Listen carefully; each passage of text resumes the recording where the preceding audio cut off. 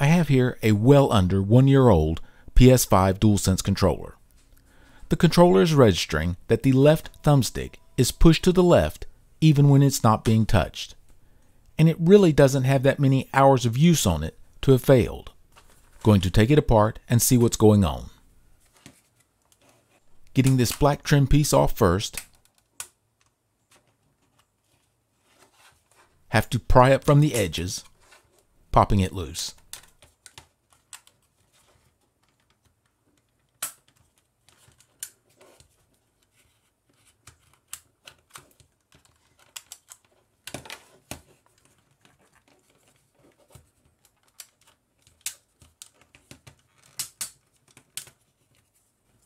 The R1 and L1 buttons have a clip on each side that holds them in place. The buttons just pop off with a little effort.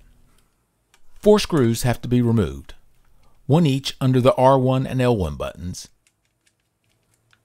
then one in each handle that was hidden under the plastic trim.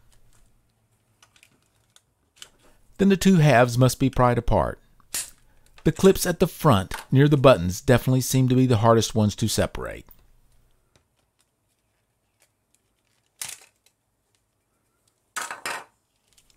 First, I'll remove the battery. There are numerous flat flexible cables, FFCs, that have to be removed. One very nice thing about these FFCs, the stiffeners on the end of the cables are very rigid, making it very easy to get hold of them. A very nice touch, by the way.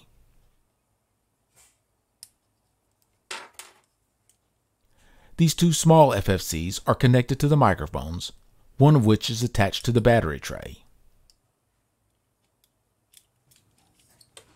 There is 1 screw that holds the battery tray and the main PC board. After the battery tray is removed, then can get to the other 3 FFCs, one each for the left and right trigger switches,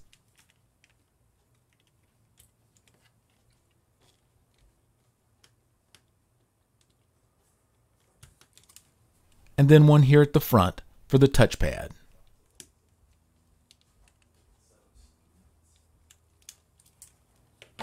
After the FFCs are removed, can unsolder the wires to the haptic motors. The wires are really delicate and I don't want to break them when working on the PC board.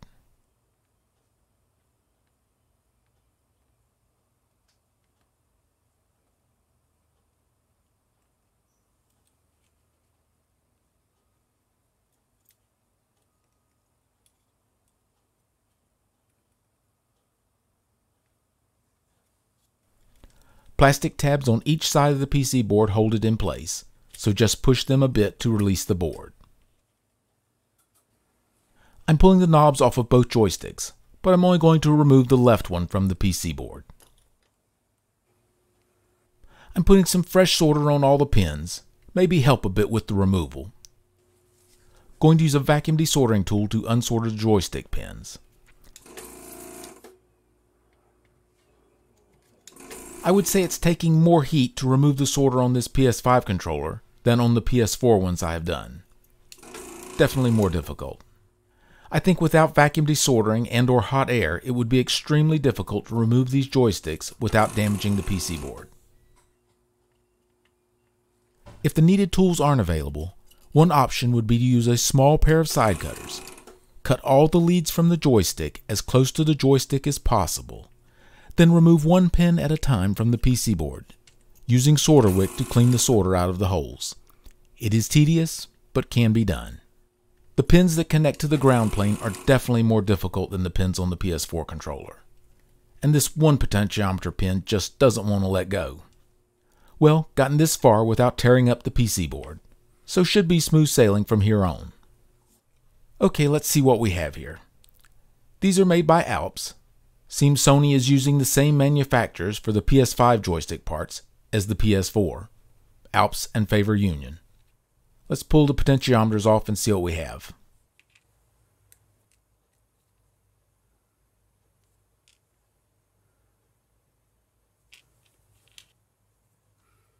Wipe them clean. I did try a cleaner on them, with no luck. That looks like a problem right there. Some of the center contact material is missing. That area should take less wear than the outer contact material. Maybe a defective resistor element or a wiper that had rough edges on it. Looks like it might be a pretty rare failure. At least I hope so. Now this is where the PS5 and PS4 joysticks differ. These Alps-made potentiometers look like they have a value of about 2.1K. No value printed on them, so I can't say for sure. The Favor Union ones I'm going to replace it with have a 2.3K value, and it's printed on the potentiometer. Potentiometers that go into PS4 joysticks are 10K, at least all the ones I have seen, which is not that many to be fair. While mechanically the same, the potentiometer values are different, and I expect Sony had a reason to lower the value. A reason other than to make life difficult. As for getting the right replacement parts, the first PS5 joystick replacements I ordered came from Amazon. The ad didn't give the value of the potentiometers, just that they were for the PS5 DualSense controllers. They were not. They had 10K pots on them. In fact, they were Alps brand and what I'd used in PS4 controllers. So I ended up ordering the joysticks from a place in Hong Kong.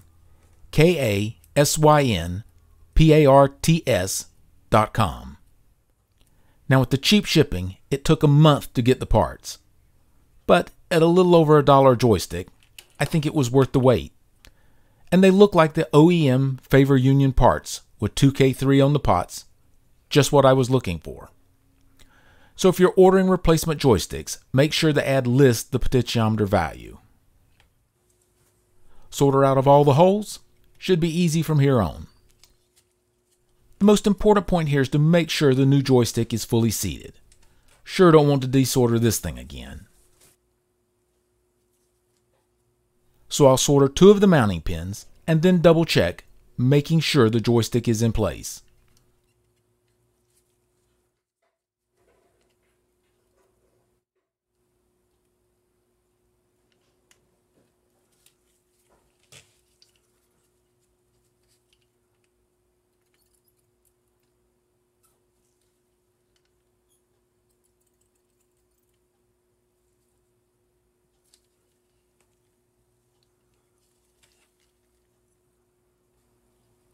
Once I'm sure it's in place, I'll solder the rest of the pins.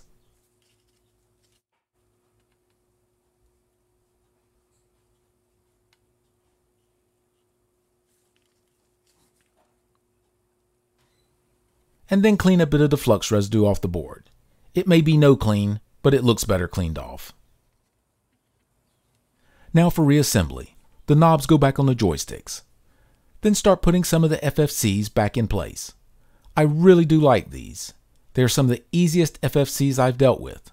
Good job, Sony.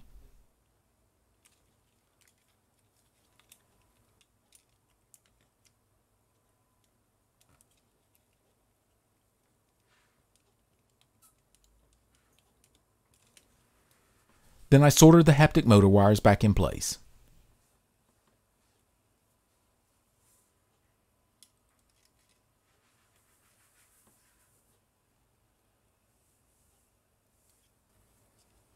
Then the battery tray goes on, and with it the last little FFC. Double check all the buttons, make sure they all feel normal. Then install the battery.